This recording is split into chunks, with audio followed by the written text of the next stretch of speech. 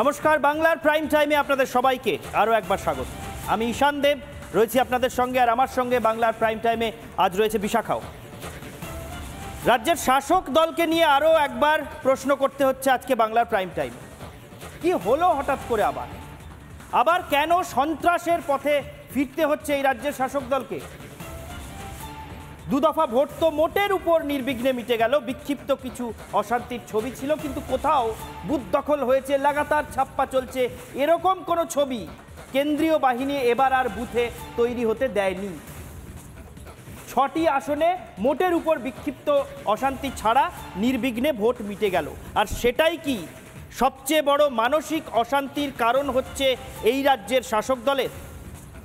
না হলে উত্তরবঙ্গ থেকে দক্ষিণবঙ্গ, কলকাতা শহর থেকে বাংলার কোনো গ্রাম, সর্বত্র কেন আবার অশান্তি এবং সন্ত্রাস তৈরি করা হচ্ছে?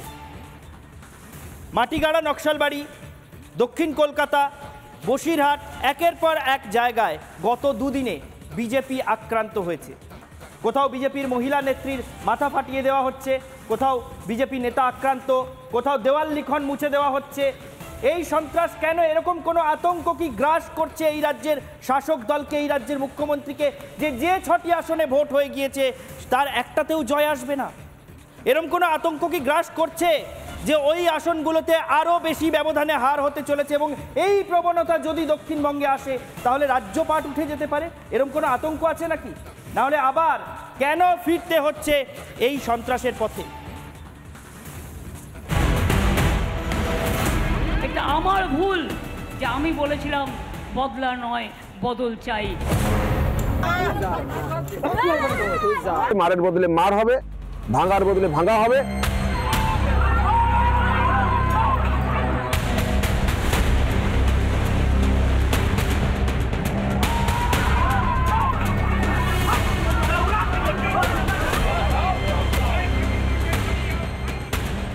মানুষকে বাঁচতে দিন, দাঙ্গা করব না, লড়াই করব না।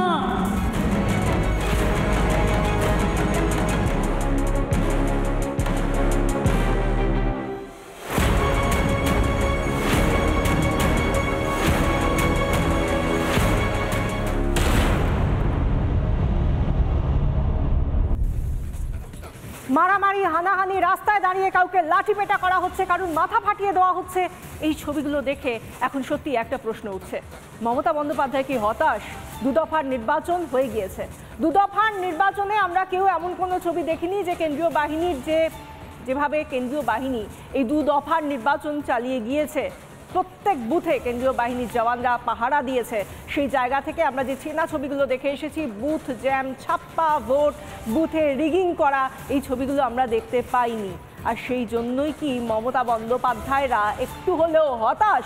কারণ আমরা যেটা দেখতে পাচ্ছি, উত্তরবঙ্গের মাটিগাড়া, শিলিগুড়ির মাটিগাড়া থেকে দক্ষিণবঙ্গে, তা হতে পারে মাটিয়া, হতে পারে কসবা, খাস কলকাতার কসবা, সেখানে বিজেপি যারা করে সেই সমস্ত বিজেপি কর্মীরা যখন তারা বেরোচ্ছেন, তাদেরকে কাউকে মাথা ফাটিয়ে দেওয়া হচ্ছে, কাউকে একেবারে জনসমক্ষে চড় মারা হচ্ছে, কাউকে অপমান করা হচ্ছে, কাউকে এসে ছুরি দিয়ে কোপানো হচ্ছে।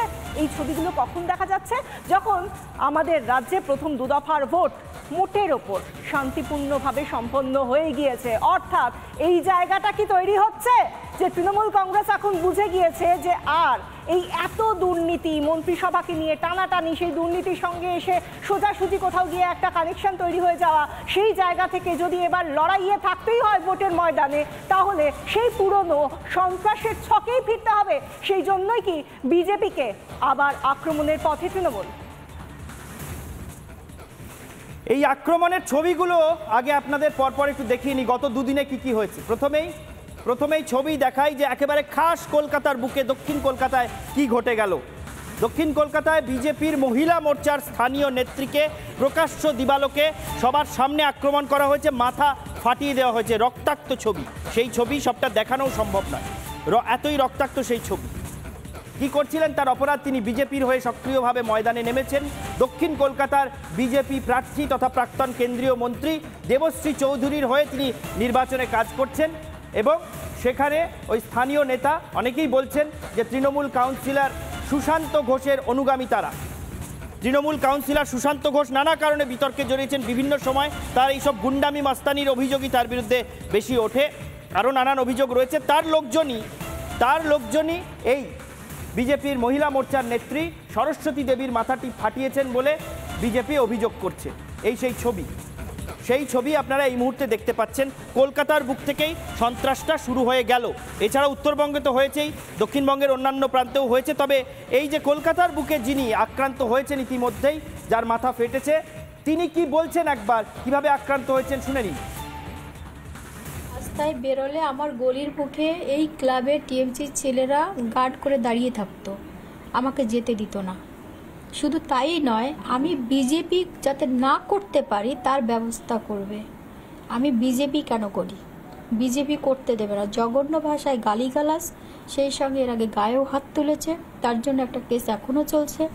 উপরন্তু দেখুন, আমি 20শে অক্টোবর মোদিজির জন্মদিন হয়, মোদিজির জন্মদিনে মন্দিরে, আবার পাশে মন্দিরে পুজো দিতে গেছি। আমার রাইট নেই ওই মন্দিরে পুজো দেওয়ার। কী অপরাধ আমার? আমি বিজেপি করি, আমি হিন্দু নই, মন্দিরে যাওয়ার রাইট নেই আমার। শুনলেন সরস্বতী সরকারের কথা, তিনি কিভাবে আক্রান্ত হয়েছেন এবং তারপরেও তার উপর কী ধরনের চাপ রয়েছে যাতে তিনি বিজেপি আর করতেই না পারেন, সেই সমস্ত কিছু তিনি নিজের মুখে বলছিলেন।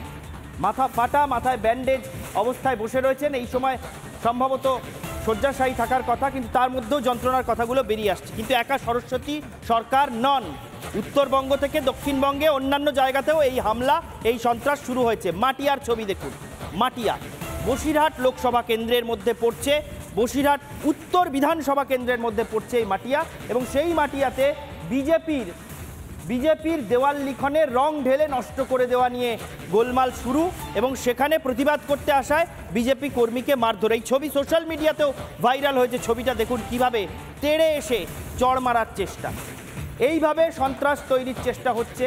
এবং যাতে গোলমাল বাঁধে, যদি গোলমাল কোথাও না থেকে থাকে, যদি অশান্তি তৈরি করার সুযোগ না পাওয়া যায়, তাহলে দেওয়াল লিখনে গিয়ে রং ঢেলে দাও, তাহলে কেউ প্রতিবাদ করতে আসবে, আর কেউ প্রতিবাদ করতে এলেই সঙ্গে সঙ্গে চড়াও হও, তার উপর মারধর করো। এটা ছিল মাটিয়া।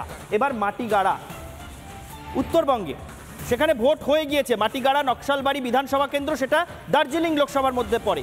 সেখানে দ্বিতীয় দফায় ভোট গ্রহণ হয়ে গেছে, কিন্তু সেখানেও শুরু হয়েছে সম্ভবত হতাশা থেকে। এটা সেই পোস্ট পোল ভায়োলেন্স, ভোট পরবর্তী হিংসা।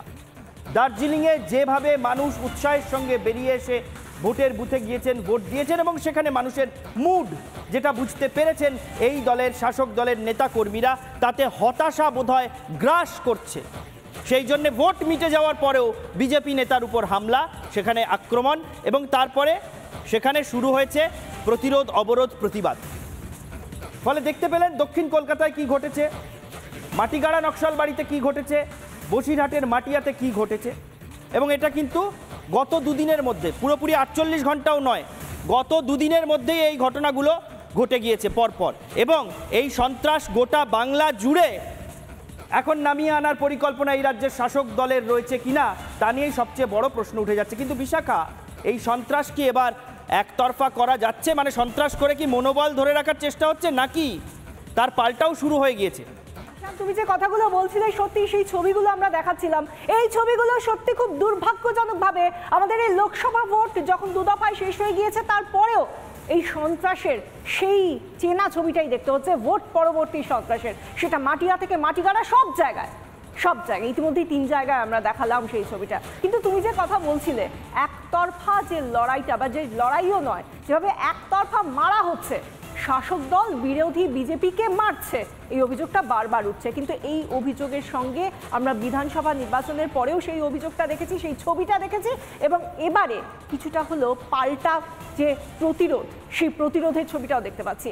আমরা কি দেখছি? ধর্নায় বসছেন, বন্ধ করছেন বিজেপির কর্মী, সমর্থক থেকে নেতারা। আমরা কি ছবি দেখতে পেলাম? মাটিগাড়াতে, শিলিগুড়ির মাটিগাড়াতে আমরা যে ছবি দেখলাম, সেখানে ধারালো অস্ত্র দিয়ে এক বিজেপি কর্মীকে, ভোটের পর ভোট শান্তিপূর্ণভাবে হয়ে গেল, কেন ভোটটা শান্তিপূর্ণভাবে হলো সেই রাগেই বোধহয় তৃণমূলের তরফ থেকে এই বিজেপি কর্মীকে এসে ধারালো অস্ত্র দিয়ে কোপানো হলো, মারা হলো, আঘাত করা হলো, আক্রমণ করা হলো। এবং তারপর সেই ছবিগুলো আপনারা এই মুহূর্তে দেখতে পাচ্ছেন। কিন্তু তারপরের যে ছবিগুলো সত্যি এবার রুখে দাঁড়াচ্ছে বিরোধীরা। বিরোধী রাজনীতি দলের অংশ বলে তারা শুধুই পড়ে পড়ে মার খাবে, এই ছবিটা দেখার দিন বোধহয় আর নেই এই বাংলায়। কারণ বিরোধীদের একেবারে পিঠ গিয়ে ঠেকেছে দেওয়ালে, আর কোনো রকমভাবে নতুন কিছু করার নেই। আমরা কসবাতেও সেই ছবি দেখেছি। দেবশ্রী চৌধুরী, কলকাতা দক্ষিণের যিনি প্রার্থী বিজেপির, তিনি গতকাল দিনভর যেভাবে ধর্নায় বসেছিলেন আনন্দপুর থানার বাইরে, সেই ছবিটাও আমরা দেখেছি। তারপর তিনি কি বললেন, দেবশ্রী চৌধুরী কি বললেন শুনুন। নির্বাচনের আগে রক্তাক্ত হলে বাংলা, সেই একই পরিস্থিতি তৈরি হবে পশ্চিম বাংলার বুকে, যেটা 21 সালে হয়েছিল, যেটা পঞ্চায়েত নির্বাচনে হয়েছিল, যেটা মিউনিসিপ্যাল কর্পোরেশন ইলেকশনে হয়ে থাকে।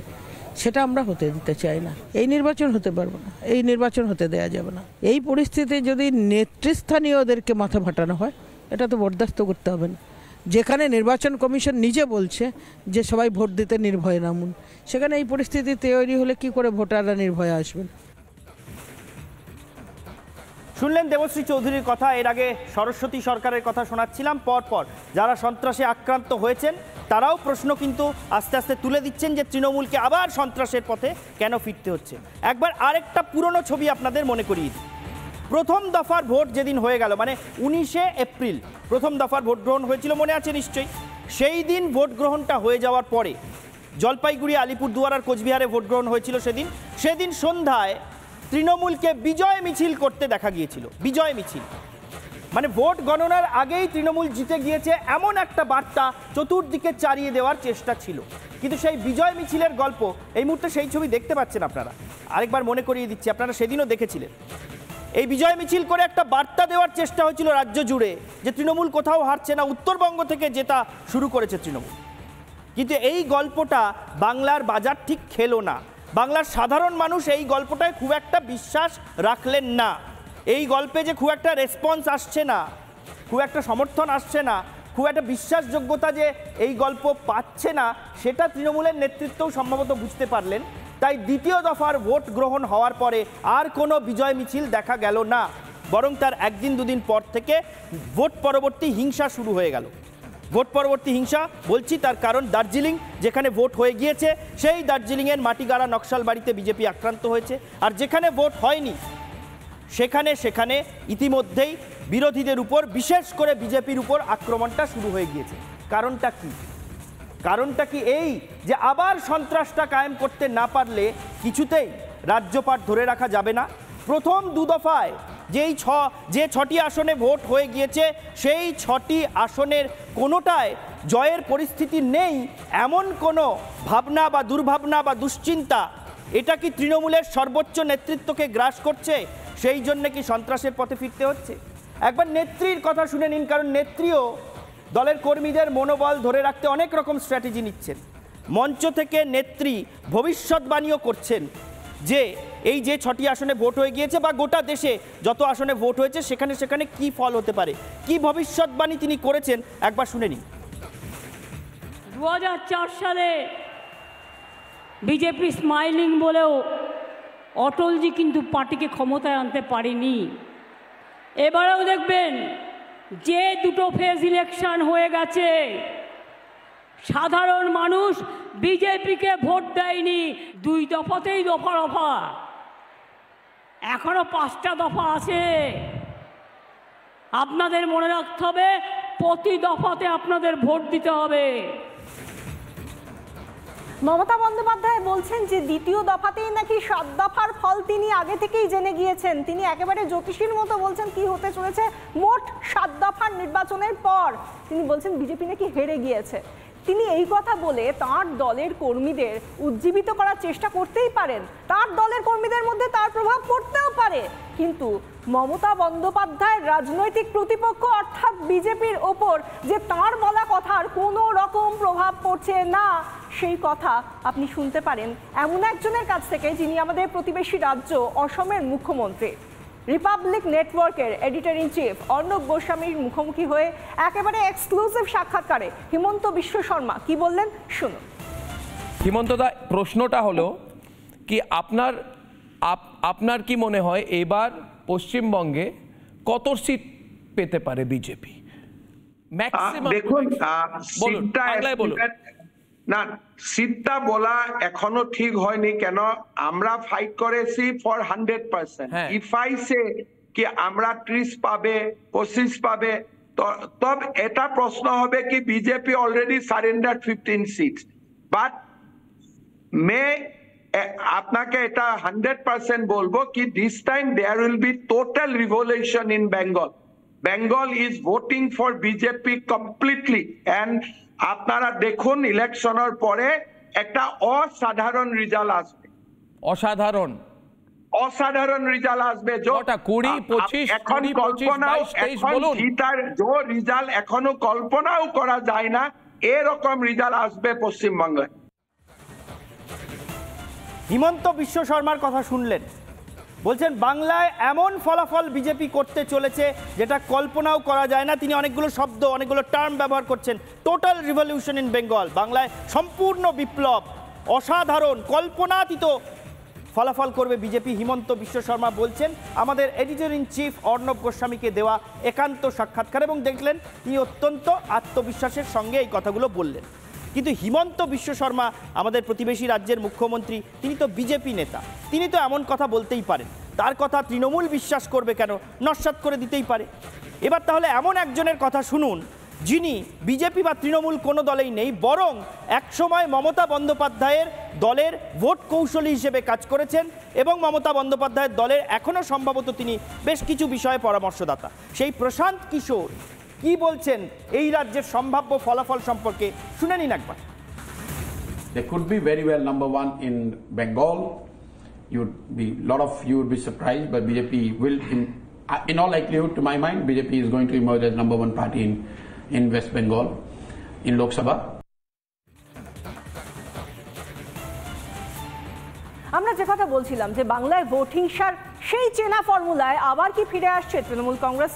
কারণ আমরা যদি 2018 পঞ্চায়েত নির্বাচন দেখি, সেখানে আমরা কি দেখতে পাচ্ছি? সেখানে আমরা দেখতে পাচ্ছি 44 জন তারা এই পঞ্চায়েত নির্বাচন, একটা ছোট নির্বাচন, এটা কোনো বড় সরকার পরিবর্তনের নির্বাচন নয়, সেই পঞ্চায়েত নির্বাচনে 2018 নিহত হয়েছিলেন 44 জন মানুষ, তারা নিহত হয়েছিলেন। এরকমভাবেই আমরা দেখতে পেলাম যে একটার পর একটা ঘটনার মধ্যে দিয়ে সেখানে আমরা দেখতে পাচ্ছি কি যে এতগুলো মানুষের মৃত্যু হচ্ছে। কিন্তু কেন এই মৃত্যু হবে? 44 জনের মৃত্যু কেন হবে? আর তার মধ্যে দিয়ে আরও একটা বিষয় বলতে চাই। 2018 যখন নিহত হলো 44 জন, পঞ্চায়েত নির্বাচনের মতো একটা ছোট্ট নির্বাচন, যেখানে একেবারে বলা হয় স্থানীয় নির্বাচন, স্থানীয় মানুষ, স্থানীয় নির্বাচন, সেখানে ভোটাররা আহত হলেন, এমনকি নিহতও হলেন, 44 জনের প্রাণ গেল। আর এখানেই তো শেষ নয়, আমরা যদি 2021-এর বিধানসভা ভোটে যদি দেখি, সেখানেও 50-এর বেশি মানুষ তাদের মৃত্যু হলো। 2021-এর ভোট পরবর্তী এবং ভোটের আগের যে হিংসা, বিশেষ করে ভোট পরবর্তী হিংসা, তাতে করে আমরা দেখলাম 50 জনের বেশি মানুষের মৃত্যু হলো। আর এর পাশাপাশি আমরা যদি 2021-এর পাশাপাশি আমরা আরও একটা বিষয় দেখি, ঘর ছাড়া কজন হলেন? 303 জন। তাদের 2023-এর, এবার আমরা একটু 2023-এর যে পঞ্চায়েত নির্বাচন 2018-এর পর, সেখানে আমরা কি দেখলাম? সেখানে মৃত্যু মিছিল দেখলাম। আমরা সত্যি প্রত্যেক দিন যেন লাশ গুনতাম। সেখানে 52 জন মানুষ, যেখানে 18 সালে দেখা গিয়েছিল 44 জনের মৃত্যু হয়েছিল, সেই 2023-এর পঞ্চায়েত নির্বাচনে দেখলাম 52 জন মানুষের মৃত্যু হলো। প্রত্যেক দিন আমরা লাশ গুনলাম। ঈশান, পঞ্চায়েত নির্বাচনের ছবিগুলো নিশ্চয়ই আপনাদের অনেকেরই মনে আছে। পঞ্চায়েত নির্বাচনের সময় এই রাজ্যে, তার মানে তার আগে এবং পরে, প্রচারের পর্বে, মনোনয়ন প্রত্যাহারের সময়, পঞ্চায়েত ভোটের দিন, পঞ্চায়েত ভোটের পরে কি হয়েছিল এই বাংলার পরিস্থিতি ঠিক? কিভাবে বাংলার প্রতিটা প্রান্তে প্রত্যেক দিন প্রতি মুহূর্তে অশান্তি হচ্ছিল, সেই অশান্তির ছবি এবং খবর উঠে আসছিল। পঞ্চায়েত ভোটের সেই সময়টা নিশ্চয়ই কেউ ভুলে যাননি। পঞ্চায়েত ভোটের পরে, পঞ্চায়েত ভোটের আগে, পঞ্চায়েত ভোটের দিন যে ছবিগুলো তৈরি হয়েছিল সেই সময়ে, এবারের লোকসভা ভোটে যে 2 দফা ভোট গ্রহণ হয়ে গেল, তাতে কিন্তু সেই ছবি তৈরি করতে পারেনি এই রাজ্যের শাসক দল। 2 দফায় 6টা লোকসভা আসনে ভোট হয়ে গিয়েছে, কিন্তু 6টা লোকসভা আসনের মধ্যে একটা পোলিং বুথ থেকেও বুথ ক্যাপচার হয়ে গিয়েছে, ইভিএম দখল করে লাগাতার ছাপ্পা চলছে। এই ছবি কিন্তু তুলে ধরা যায়নি, কারণ কেন্দ্রীয় বাহিনী কেন্দ্রীয় বাহিনী প্রবল পাহারায় রেখেছে এখনো পর্যন্ত বুথগুলোকে, ফলে এখনো পর্যন্ত সেই দেদার ছাপ্পা, বেলাগাম বুথ দখল, সেই ছবি কিন্তু তৈরি করতে পারেনি এই রাজ্যের শাসক দল। পঞ্চায়েত ভোটের মতন ছবি এখনো পর্যন্ত তৈরি করা যাচ্ছে না।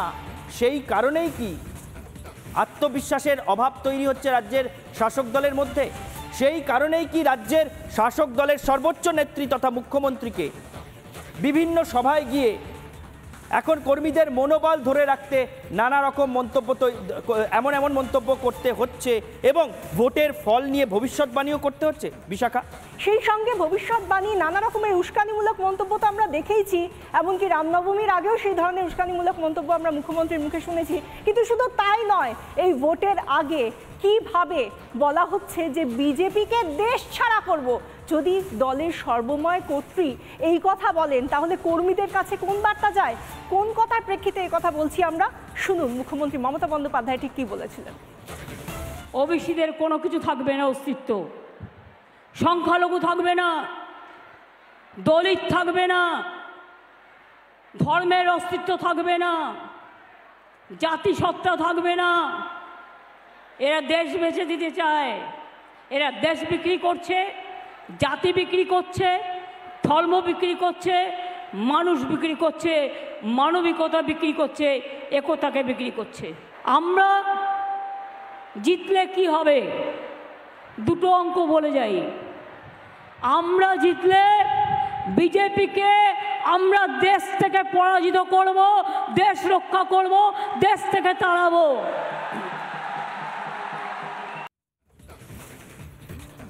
শুনলেন আরও একটা মণিমুক্ত এই রাজ্যের মুখ্যমন্ত্রী তথা তৃণমূল চেয়ারপারসনের মুখ থেকে। কি বলছেন? বিজেপিকে দেশ ছাড়া করবেন, দেশ ছাড়া করবেন, এই রকম কথাবার্তা না বললে সম্ভবত এখন আর কর্মীদের মনোবল ধরে রাখতে পারবেন না। তাই কোথাও গিয়ে বলতে হচ্ছে যে যতগুলো আসনে ভোট হয়েছে তার কোথাও বিজেপি জিতবে না। কখনো কোনো ভাষণে আবার বলতে হচ্ছে কেন্দ্রীয় বাহিনীকে তিনি হুঁশিয়ারি দিচ্ছেন, আবার কোথাও গিয়ে বলছেন বিজেপিকে দেশ ছাড়া করে দেবেন। এই সব বলে আপাতত দলের মনোবল চাঙ্গা রাখার চেষ্টা করছেন দলনেত্রী মমতা বন্দ্যোপাধ্যায়। তার কারণ আতঙ্ক গ্রাস করছে যে একটা আসনেও কি জয় আসেনি এখনো। ঠিক এই জায়গা থেকে এই প্রসঙ্গে তুমি কথা বললে, সেই কথাগুলোর প্রেক্ষিতে আমরা যে বিষয়টা বুঝতে পারছি যে সত্যি কি এটা গণতন্ত্রের উৎসব হচ্ছে ঈশান।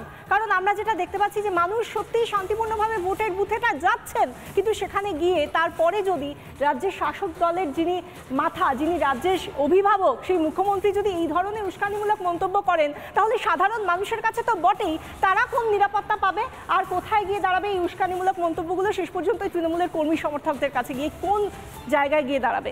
আমাদের এই প্রশ্নটা থাকলো। এরপরে আরও 5 দফার নির্বাচন রয়েছে, কি হতে চলেছে আমরা নজর রাখবো। বাংলার প্রাইম টাইম আজ এখানেই শেষ করছি। দেখতে থাকুন রিপাবলিক বাংলা।